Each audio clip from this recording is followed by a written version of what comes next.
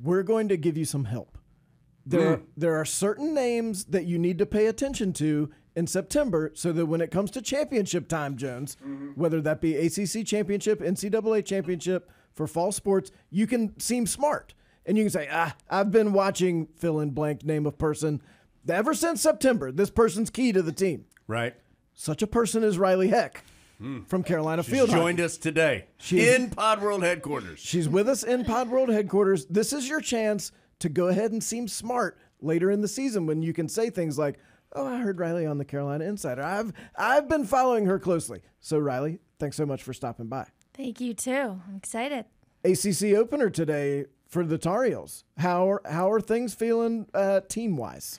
Confident, definitely prepared, and we're excited. We love this day. We love to open up at ACC. So I like that Ryleigh's first word was confident. Like, you seem confident to me, Ryleigh. Thank you. Is that something? I mean, is that a focus for you guys? It's a good quality to have, and I think our team has it. Oh, yeah. Yeah, look at that. You want to fight me about it? That's what Ryleigh just Plus, said. let's be honest, you're from New Jersey. Oh, yeah. So that's a little bit of the New Jersey. Definitely a Jersey thing, but I think team thing. I think I brought some confidence to the team, too. Yeah, I like it. Yeah. Okay, big transition this year for you guys, obviously. What has that transition been like, going from a head coach who had been doing it for a really long time to somebody who had never done it before? What's that transition been like? It's been a bunch of things. It's been fun. Obviously, there's hardships to it. There's been a lot of adapting. But in general, I think that it's been great, and we're all happy. So Sure. Adapting in what way? Like, what have you guys had to adapt to? just different people in different places, different people speaking and leadership roles. Literally everything just is different. But at the same time, we know Carolina and we know our program and how things roll. So it's been pretty smooth. So Ultimately, you have to play. So when it's come to the actual playing, what do you feel like this team's done well so far and what needs to get a little better? Because, as we know, the teams in the ACC, some of the best teams in the country. Well, I think that our team has just done well being competitive. We are a competitive team on and off the field. In practices, we are like sweating and diving for every ball, and I think that helps us out in the game because we hate losing. Sure. And I think no matter who it, like obviously with our new coach, I think Erin has always been like the most competitive person out there. And I think as our coach, it's honestly like making us the most competitive team to be. Even though we've lost some really good players, we're like, hey, we can do better.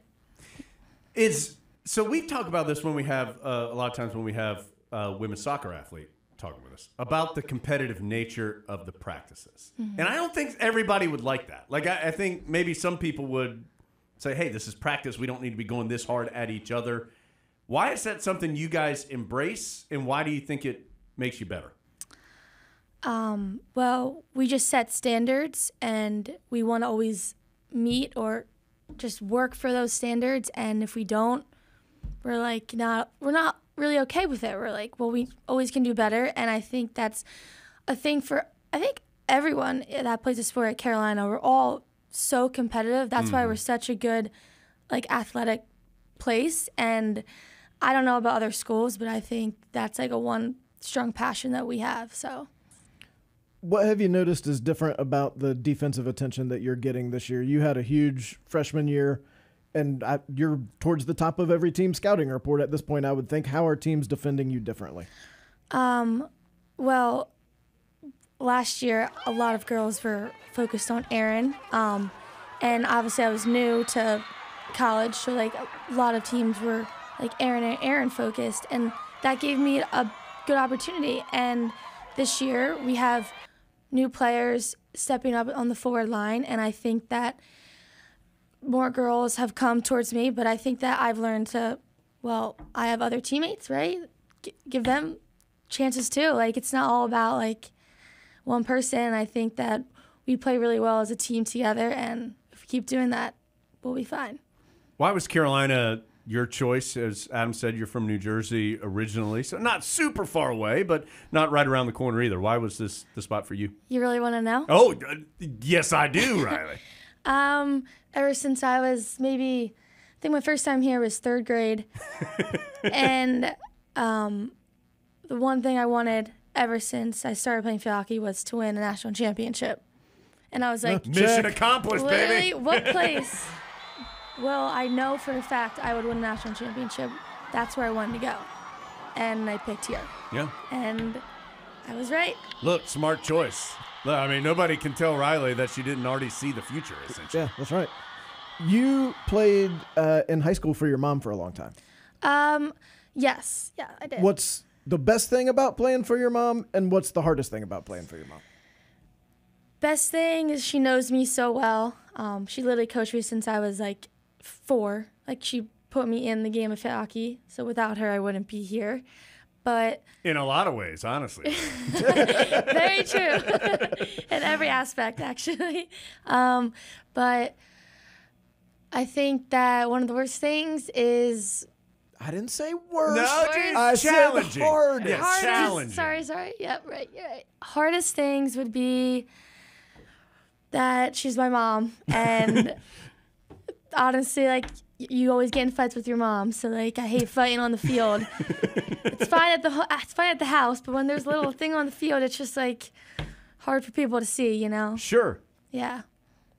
That would be a difficult dynamic. Like, I mean, it's one thing, you're right. It's one thing to have your mom, like, tell you, hey, you need to go put your dishes in the dishwasher. Yeah. It's another thing for her to say, you need to be pushing up more on the fast break or whatever. And be like, I know, Mom, back off. I think it's better, though, like, that only works when the kid is clearly the best player, like you were. Like, I think if the kid is sort of in the middle, then everybody's super sensitive about everything. Right, yeah. But and you don't have to say you were the best, we'll say you were the best. If you're the best player on the team, I think that makes it somewhat better, at least for the coach, maybe not for you. I mean, definitely like being, she was my head coach my senior year of high school, and I definitely had more of like an advantage, I guess I would say, just because I was one of the better players on the team, and she was the coach, so like I kind of knew what was going on, but I would just say that, like, I don't know, it was just a weird thing to have, but I loved it at the same time because she just, like, knew me as a player. So, like, we didn't really get in much fights, but that was probably, like, obviously, like, the hard thing.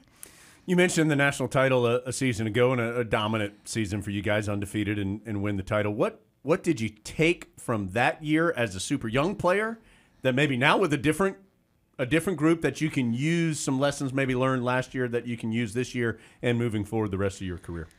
Definitely just learning from other people that been through it before and just adapting it and putting that in your brain so you can teach others, you can become more of a leader. I think that's like one of my main goals for this team is to become more of a leader and step up and become the player I want to be. And last year as a freshman, like it was just like a whole year of learning, and then also like trying to play your best. Sure. So just taking that all in and putting it out there. Yeah. You've played a ton internationally. What's the coolest place you've been? Ooh. Oh God. China. Really? Really? Cool. Unexpected answer. Yeah, that's not where I thought you were going. Coolest place I've been is China. I wouldn't say I would ever want to go back to China. You've done it once. Yeah, I've done it for 2 weeks. I literally lived there for 2 weeks, and it was very hard, especially when you're in 7th grade doing it. I would think so. I can see that. Yeah. But you don't speak a lot of Chinese, I bet. I couldn't even tell you. I would just use my translator and just be like, oh, what's this mean? But, yeah, so, I mean, I've been on the fastest thing in the world, train, and that's pretty cool to me because, like, I can brag. I was on the bullet train, so. What have you taken out of those international experiences? Like, what have you learned from all those? Definitely just how people play differently in other countries. Like, how, like, when I went to Holland, girls are, like, wake up, field hockey, eat, field hockey, breathe, field hockey. And, like, they don't go to college. Like, they go to college, but, like, they're literally just, like, field hockey, field hockey, field hockey, which here it's, like, way different. Like, I don't know. It's just, like, yeah, I played field hockey, like, every day, like, but it's just, like, their head is, like, field hockey, and, like, everyone else in their family is field hockey, and, like, I don't know. It's just people's... A lot of field hockey is what you're saying. People's mindsets are way different, and I think it's pretty cool to see it, so... I think you probably just answered this. What has to happen for the United States to take that step internationally and get to the point where they're competing with countries like that regularly? Field hockey. Yeah. You got to think like, field hockey. You just need to...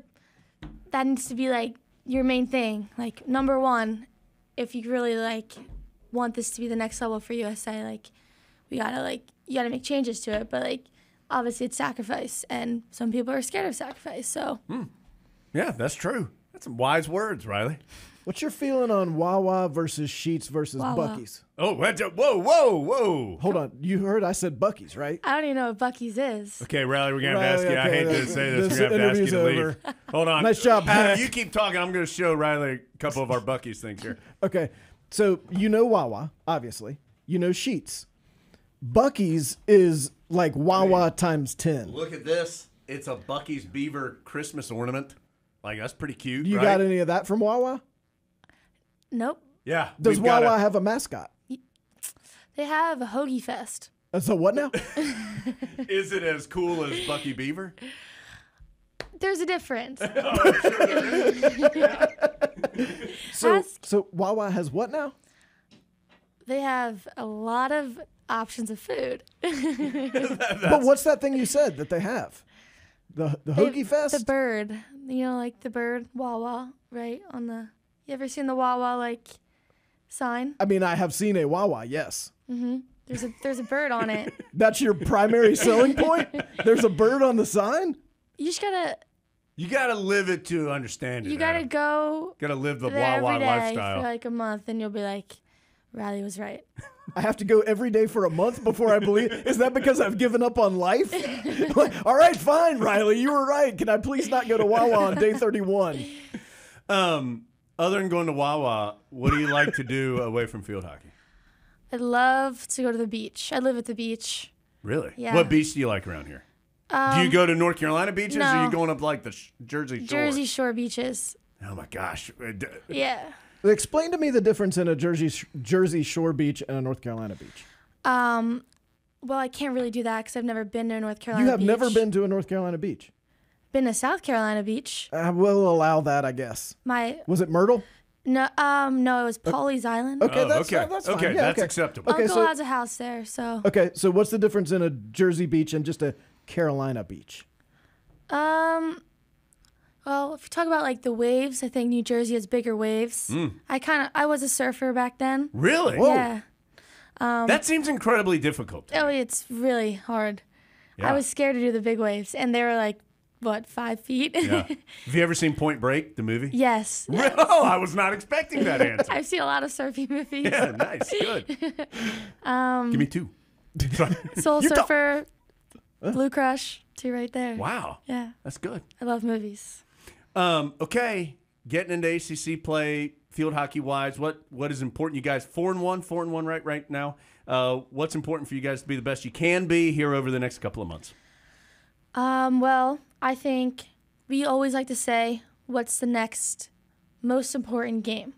That's this game, Louisville. And that's all we want to focus on. And we want to focus on our goals and obviously give it our all.